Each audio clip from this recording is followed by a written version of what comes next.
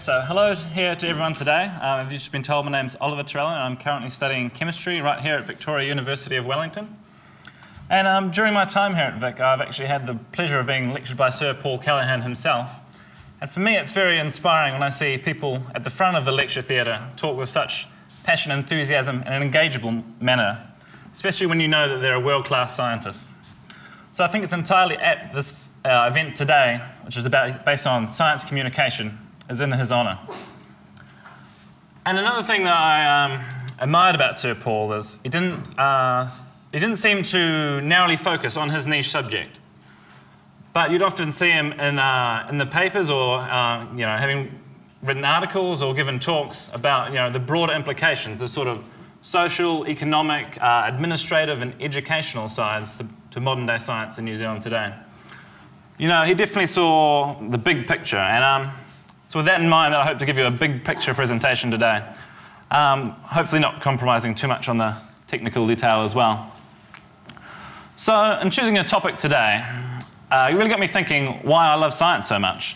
And a big part of it for me was viewing scientists as the people who are coming up with new and creative solutions to our big problems and our big questions. So that got me thinking, what's the absolute biggest global problem I could think of, and what can we do in New Zealand not only contribute, but hopefully get a bit of a leg up in the process as well. So, the absolute biggest problem that I could think of was the quest for renewable energy. I don't think it's too misleading to say that our world economy has been based around oil, cheap, abundant oil. It's all pervasive, really. It's been used in pretty much everything from electricity generation, transport, packaging, manufacturing. And it served us pretty well, but one problem is glaringly obvious. It's not a renewable source of energy. It's going to run out. Peak oil is the point in time where the maximum rate of oil extraction is going to be reached. And the International Energy Agency predicts this point for 2012. There are some people who say that's too conservative. We're actually hitting peak oil right now. Either way, it's situation serious. And this is going to have long-term, widespread negative economic effects. And to say nothing about the huge problem faced by global climate change. And of course, climate change ties back into the economics when you take into account increasing prevalence of things like emissions trading schemes. Okay, so I guess I should mention that not all countries have oil as well. And in the future, I think you might see, it's going to be harder to ward off hostile countries as well that might be interested in your oil, if you do have it, that is. So coupled to this, the fact that worldwide electricity demand is likely to increase due to things like modernisation of developing countries. And what you've got is a strong incentive to be able to produce energy in a way that doesn't require fossil fuels. Okay, so one solution you can do this is nuclear power. And we've got to be honest with ourselves. There's some really good things about nuclear power. It doesn't use fossil fuels. It can create a huge amount of energy. And it's fairly reliable as well. But there's some glaringly obvious problems with it as well. The fact that it's not renewable either. It's very expensive. And the radioactive waste is a huge problem. I mean, we only need to look at Japan to see the disastrous sort of consequences it can have. And we know all too well about earthquakes here in New Zealand. So I think our nuclear-free stance is definitely a wise one. Okay, so the solution, I believe, lies in the sun. The sun is the most abundant form of renewable energy. And in fact, it shines down more than 5,000 times more energy than the total power consumption by humankind. Okay, so it's not so much a problem of energy scarcity. It's about how can we harness all the abundant energy that's right there. So I think right off the bat, it's probably, I think it's good to say that although it's a huge problem, it's a problem that's ultimately solvable. Okay, so there are a lot of renewable energy sources that are actually based on the sun. For example, hydropower, which is our major source of renewable energy here in New Zealand, can actually be linked back to the sun. If you think of the sun heating up bodies of water in the sea, that water evaporates and rises, and we make use of that gravitational potential energy as it comes back down the side of our mountains in the form of rivers. A sort of similar chain of reasoning can be applied to wind power as well.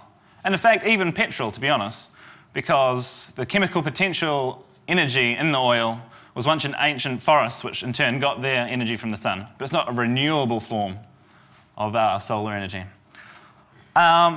So New Zealand already does a pretty good job of renewable energy, actually. About 70% of all of our electricity generation comes from renewable sources. But there's still a lot of work to go. And when you talk about things like hydro, a lot of them are strict to capacity. There's varying water levels and stuff like that. And they too have a they're quite invasive on the geography of our land. So the solution I want to talk to you about is probably the most direct and less invasive form of this solar energy. And that's photovoltaics. Okay. So what is photovoltaics? It's not to be confused with solar thermal energy, which uses the heat energy from the sun to heat bodies of water, which then you can use or use to generate steam to drive a turbine to generate electricity. It generates electricity directly from the sun into electricity by something called the photovoltaic effect, which we'll talk about a little bit more soon. Okay, so what are the good things about solar? Apart from what we've talked about, it's quite direct, it's invasive, it's quiet, it's attractive, it's relatively easy to install, it's easy to maintain as there's no moving parts. The thing I really like about solar is it can be produced on different scales. It's quite hard to manufacture a hydro dam in your backyard, but with solar it's a very viable option. And you know, it sort of puts people in control of their own power generation, which is quite good. And it gives them sort of security from that. And it generates electricity at the point of use, which is really good as well, because it can actually save you quite a lot on transmission losses and stuff. So and on the other end of the scale, they can be produced en masse in large solar farms, which can produce quite an impressive amount of electricity. Okay. So I want to talk a little bit about the existing technology today, which is based on silicon. It's essentially a bilayer device consisting of electron-rich and electron-deficient silicon. And that's sandwiched between two sort of electrodes up here. The top one's transparent to let the sunlight through. And basically what you get is the electrons from the silicon absorb the light, and they get promoted to a conduction band where they're deglycosed from the nucleus of the atom, and they're free to conduct electricity.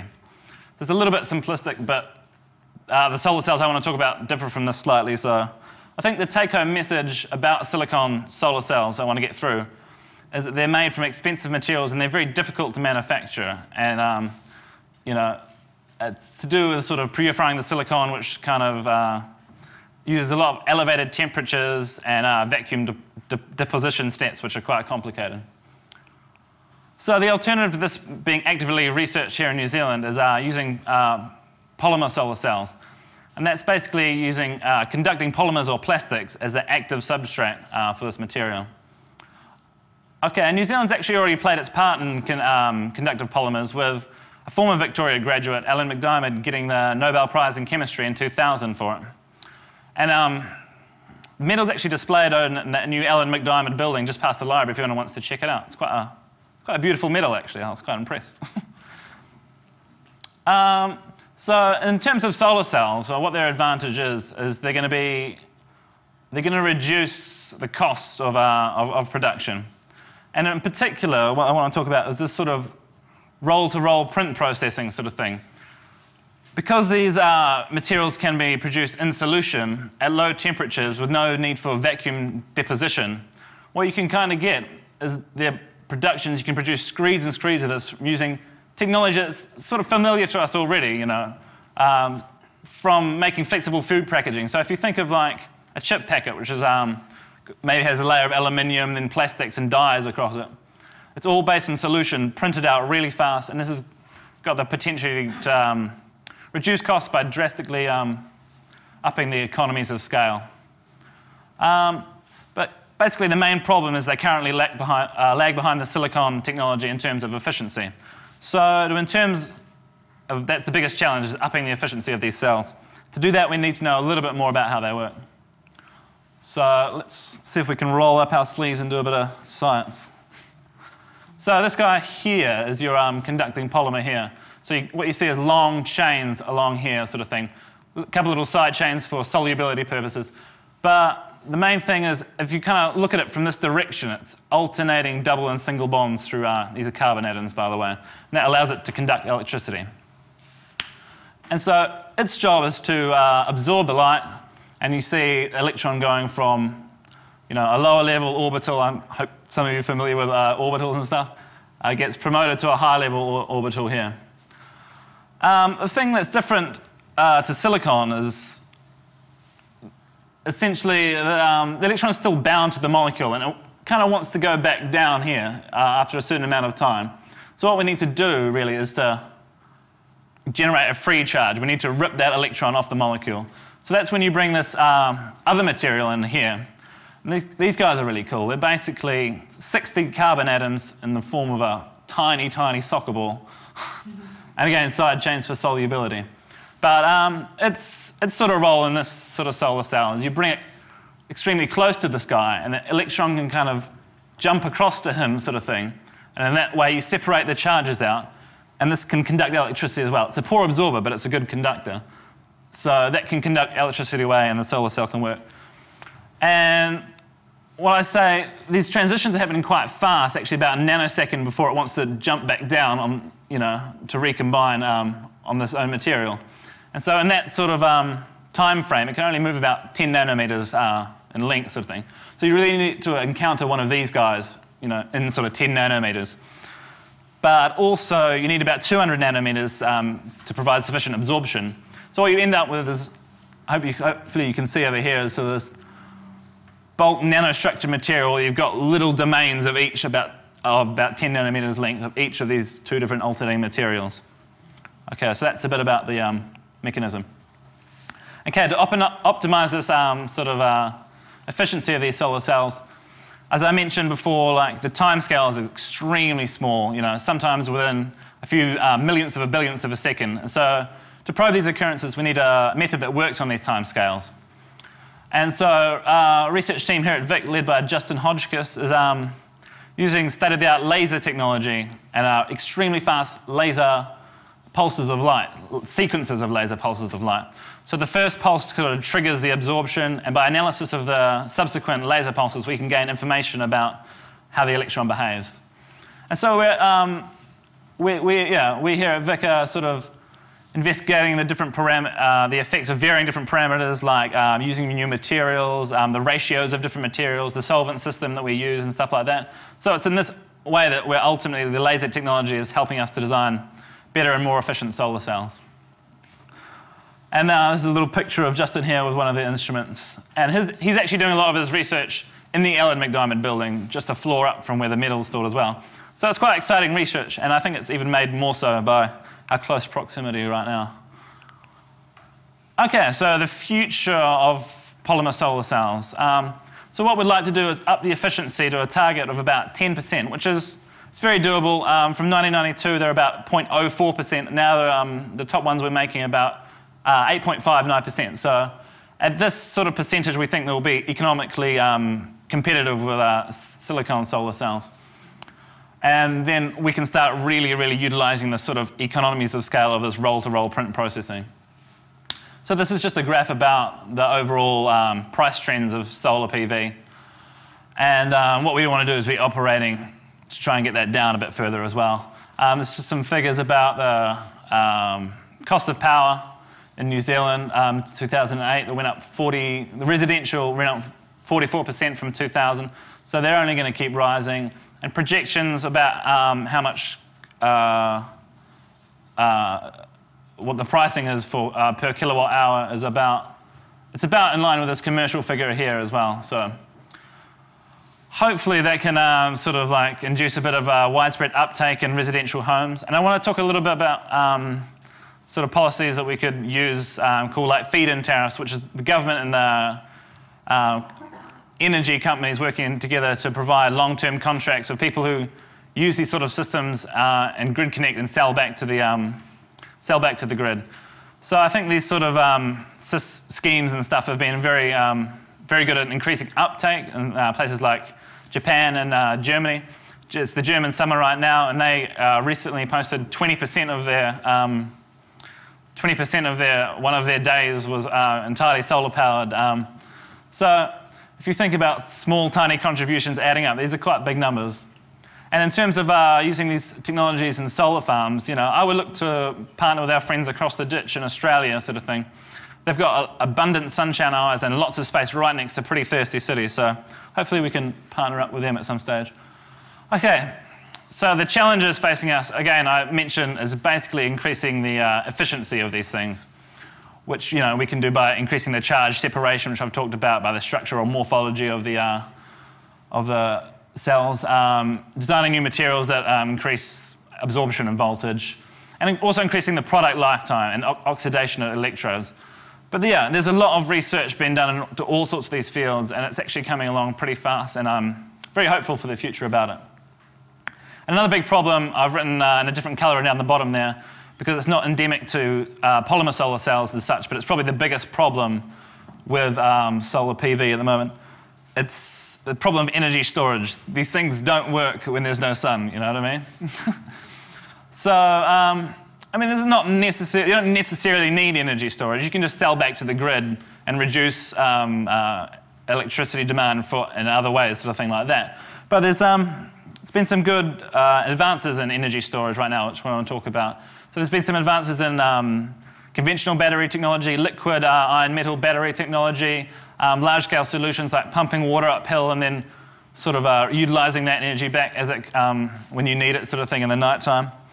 But I want to just talk briefly a little bit about a solution that I find really elegant, which is fuel cells. So, so this graph here just shows you the sort of, in the black here, you've got your solar production, and then in the purple, you've got your household use, and you can see there's a bit of a discrepancy in there. So basically, this diagram here is it's a simple diagram about how fuel cells work. So basically, what you do is when you've got too much energy, you use that energy to split water into hydrogen and oxygen. When you need that energy, you recombine, then the reaction gives off energy, and you can use it that way. And so here's just a simple diagram about how these can be integrated into our houses. So in this diagram, you've got not only linked to a reversible fuel cell, but if you've charged that up as much as you can have, you can sell back the excess to the grid as well. So I want to talk a little bit about the sort of consequences that this could provide for off-the-grid living as well. For like a uniquely Kiwi perspective, I'm quite tantalized by the fact that you could go and sort of make a batch in somewhere secluded like the Coromandel or something like that. And with these sort of technologies, in tandem with mobile broadband or something like that, you can be completely self-connected but completely self-contained as well. And this has broader implications for overseas, like places like Pacific Islands and places like Middle East and Africa. So you see in Africa and things like that, a lot of the countries are going straight to mobile communication technologies, eschewing the grid. Maybe there's not a grid, or maybe it's politically unstable. Maybe the supply is not so good. So I think these sort of off-the-grid solutions are really going to provide a bit of stability, and in tandem with sort of mobile technologies, kind of produce a paradoxical effect where you get these off-the-grid living situations actually increasing the connectedness of the world. Okay, so bringing it back to polymer solar cells and how it can benefit us. There's been a couple of individual hiccups in the green market, but it's absolutely assured to be a dominant force in tomorrow's market. And this represents a way that we can be world leaders and get our foot in the door in this sort of market as well. So there's potential for profits in many areas. So you're talking about things like marketing, branding, installation, maintenance. Any way we can provide high-tech jobs is a good service done. But even manufacturing, it's actually a viable option to have these things manufactured in New Zealand. Like I said before, it was analogous to making flexible food packaging. It's a little bit more high-tech than that, but it's actually nowhere near as high-tech or as capital-intensive as making something like a plasma screen TV. So there's actually good potential to get a good industry going here. And should we choose to forego that sort of manufacturing role, or part of the manufacturing role, there's actually plenty of money to be made in things like patenting new materials and novel processes and licensing these to other companies. And that all comes at quite a modest cost, really. So also, involvement is going to improve our clean green image, which is obviously vital for things like tourism and agriculture in New Zealand in general. And I mean, who knows, if you drastically reduce the cost of solar, there might be another Nobel Prize waiting in the wings. That's only going to inspire new generations of Kiwis to think more interestingly about science, and I'm sure that's what Sir Paul would have wanted. But that's coming back to the real reason we kind of were talking about making these things in the first place, the long-term financial and environmental gains that we can get from solar cells. So this is a really new, exciting technology. I'm glad we got our foot in the door, and hopefully we can use it to squeeze a bit more opportunity out of them in the future. Okay, thank you. I think that's all I have to say.